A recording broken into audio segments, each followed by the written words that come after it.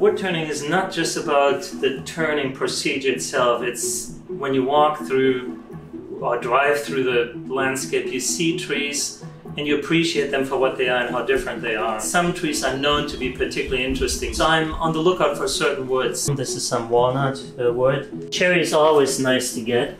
Cherry is a beautiful wood. Olive wood has a beautiful structure.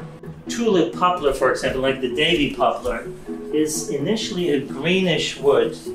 And this is a piece leftover, and it doesn't look like all that much, but when it was wet, it had this green appearance right here, which is interesting. Over time, it turns brownish because ultraviolet light changes wood colors. So it's particularly rewarding to work on a tree that is meaningful to people. For example, something that was cut down in the yard, they were fond of the tree.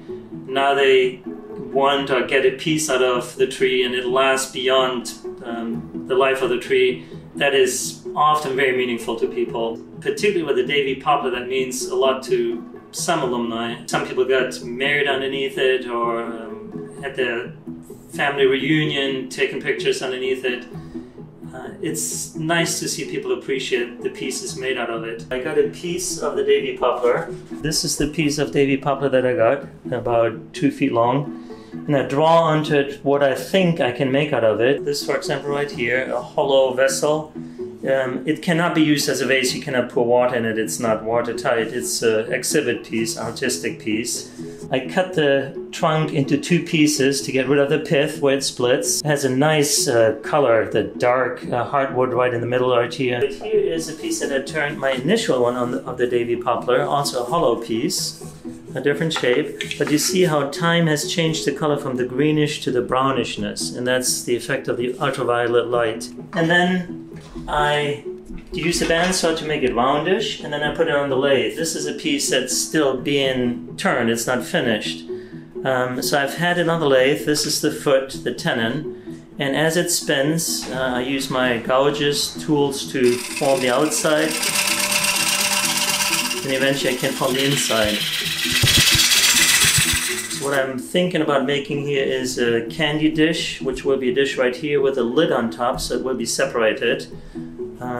So that still needs to be done. Now with the Davie Poplar specifically, I've used these pieces as a fundraiser for a program that's at UNC, at the UNC hospitals, called the Door-to-Door program, which is a program that brings music into patients' rooms so that patients who are isolated, they're suffering, that they get some whiff from the outside world, music, to brighten up their life just for a little bit. It's wet, so you have the really long kind of sausage, French fry kind of